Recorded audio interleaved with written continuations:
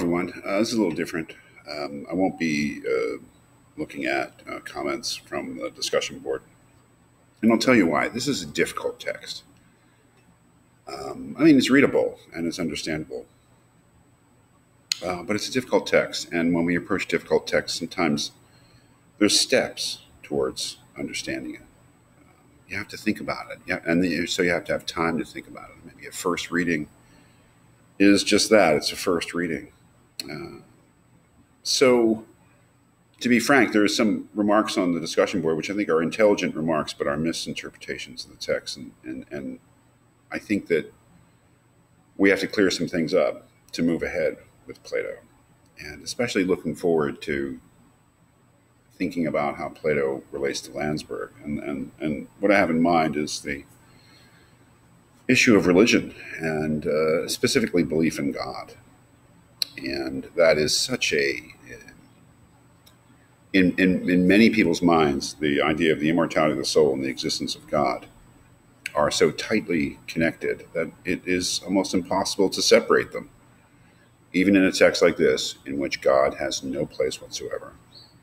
I think that's the first thing I wanted to say, is that this text has nothing to do with God. It doesn't mean that Plato didn't believe in some sort of God or that Socrates did. They did. But Socrates believed in the gods of the Greek religion, and it was not a monotheistic religion. It was not the kind of religion that had this very tight connection between the existence of a God and the idea of an afterlife, of the immortality of the soul. It's a red herring. It's not going to help. It's natural. Believe me, I'm not criticizing the associations that people have made, but they're not going to help you understand this text, because this text is not a religious text. It is not an argument for the immortality of the soul by way of religion or by way of its association with the belief in God. It's not. It is a series of arguments from Socrates that are meant to establish something like the immortality of the soul in a purely rational way that is not associated with any kind of faith, but also not associated with any kind of rational understanding of God. Socrates' ways of trying to prove or establish, or at least make credible, the idea that the soul does not die at death, that it continues to have some sort of existence, are based on entirely other considerations. The logical consideration, let's say, of the argument from opposites, that essentially that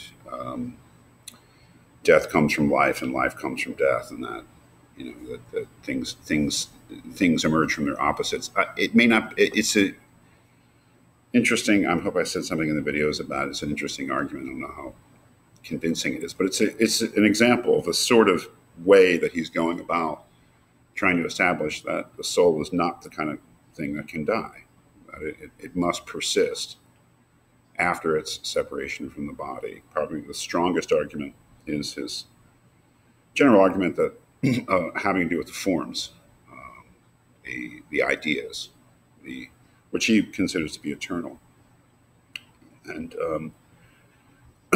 the argument that if it's the soul or mind that can grasp these ideas, then they must have an affinity. They must be like each other. So if the ideas or forms are eternal, then the soul must be eternal as well.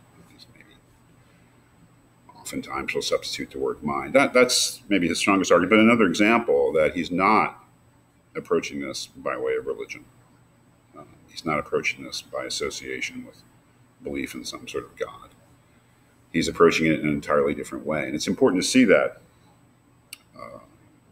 this is an argument for the immortality of the soul, which is, I would say, entirely divorced from religion.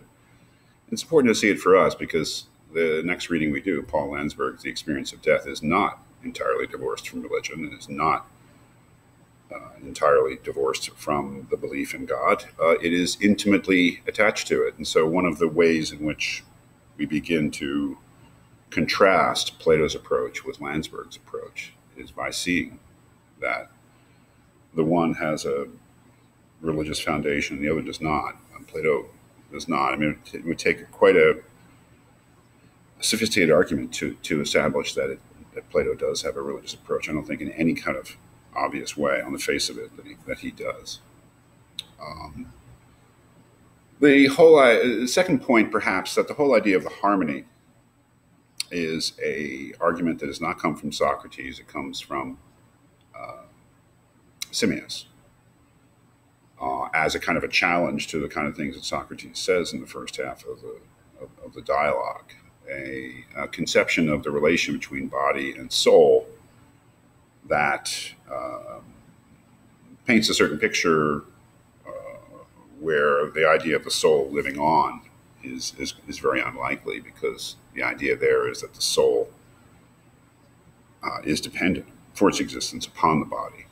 That they are two different things, but because the soul cannot exist without the body, then obviously the soul cannot continue to live. That comes from Simmias, not from Socrates. That's very important to clarify that in your mind.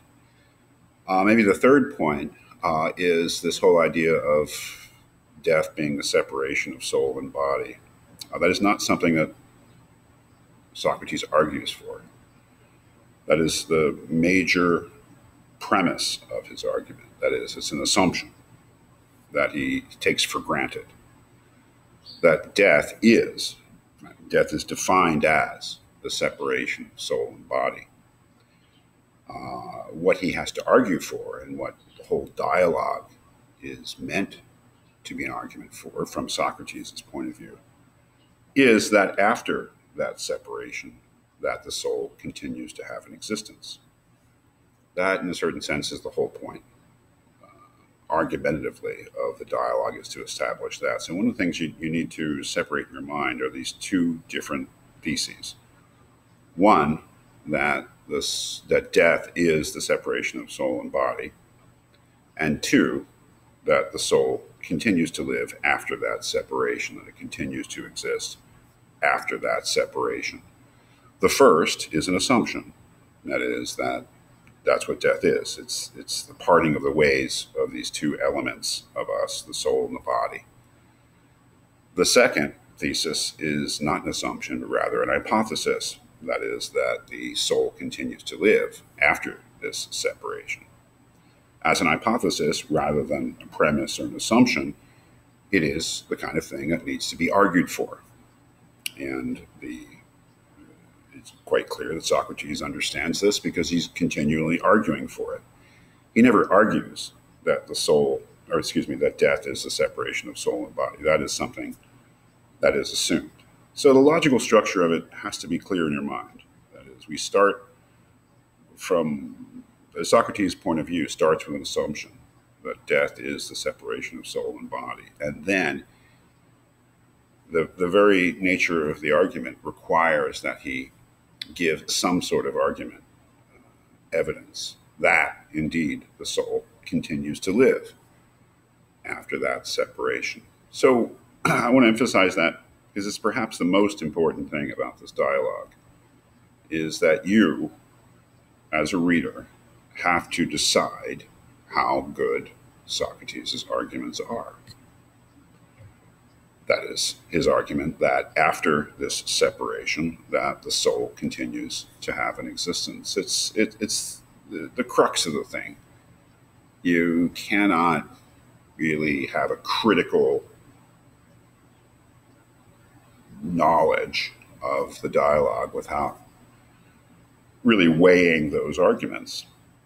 So there's just a few things. I mean, the work on the discussion board was good, but I found that there are just a few of these points that I think, that we need to clear up so that we can move on. And if you have any questions, always in this course, if you have any questions about this material, if you feel, and I don't see that, then feel free to contact me, and I'd love to have a conversation with you. Just give me a call on the phone or email me to set up some kind of discussion time.